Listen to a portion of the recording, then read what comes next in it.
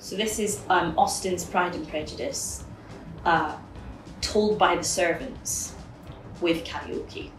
So it's the 5 female servants of a household who narrate the story and are our allies in the world of the story, and then they perform the part of every character, whether they're male, female, high status, low status.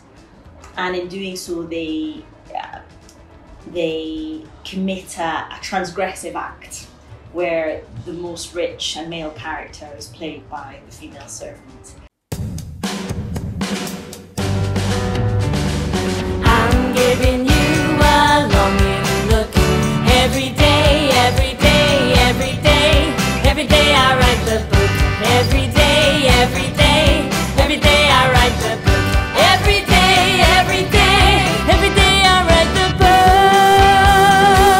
Every day I write the book. The video, which only you folks have seen so far, is actually an example of the karaoke language that we use in the show. So it's a fantastic Elvis Costello song covered by the all-female servant ensemble, and they perform this as part of cleaning this grand Regency era house. And this is very much the language of the piece overall, in the sense that in moments of heightened emotion, not like a musical, but like a karaoke pub in Glasgow at midnight, people grab the microphone and they sing out.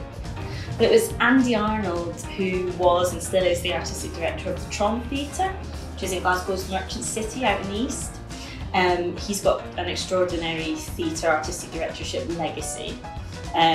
He was the man behind the Arches, which is a very famous artistic Glasgow institution that were sadly, very tragically, sadly shut down. But Andy, in 2018, he was interested in a restaging of a literary classic, and that was when, at that point in my life, I read the novel for the very first time, aged 28. So I wasn't a big Austen person or anything before that. It was a new experience, and it was so immediately hilarious, Pride and Prejudice, to read it, that my mind was blown. I thought all notions of this being sort of lofty and intellectual and exclusive are not really founded.